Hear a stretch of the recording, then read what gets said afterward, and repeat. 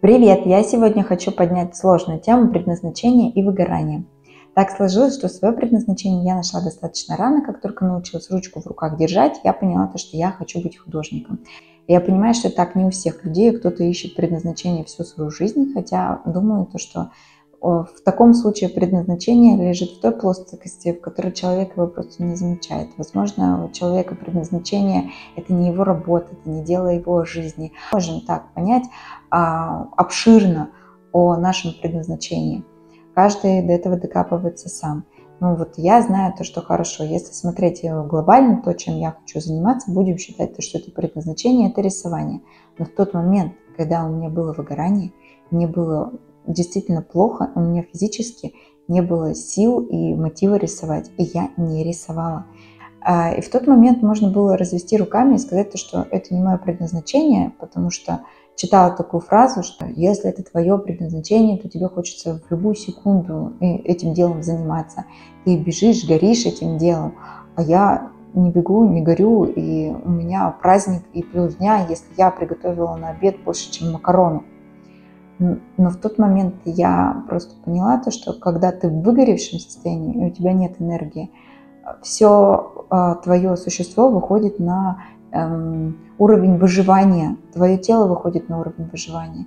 Каким-то одним алгоритмом выхода из выгорания не справиться. Это и посмотреть на свое здоровье, сдать анализы какие-то. Это и посмотреть, куда уходит твоя энергия, во что она сливается и почему ее не хватает. Тут, возможно, жизнь, где очень много надо и совсем нету хочу. Это и посмотреть, как можно получить энергию какими-то сторонними способами, спорт. Короче, комплексным подходом вначале нужно понять, вышел ты из состояния нестояния, а потом уже заниматься своим предназначением. Так что если вы бездействуете по какой-то причине, но вы знаете направление, в которое вы хотите смотреть, это не значит, что это не ваше. Это значит, что там могут быть какие-то затыки. Это в том числе могут быть страхи многочисленные, которые не дают выйти вперед. Потому что это все фигня, это какое там рисование, кто этим занимается, да этим не заработать, да это вообще никому не нужно. Вот пока это все так, ваше предназначение может пылиться на полочке, а вы будете заниматься совсем другим. Как-то я так вижу не очень популярную эту тему. Обычно у гуру говорят совсем другие вещи.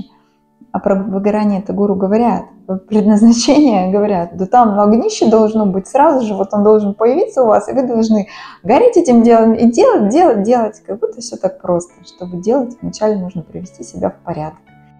А как у вас? Сталкивались с выгоранием? Нашли свое предназначение? Поделитесь в комментариях. Мне будет интересно почитать. Всем пока. До новых встреч.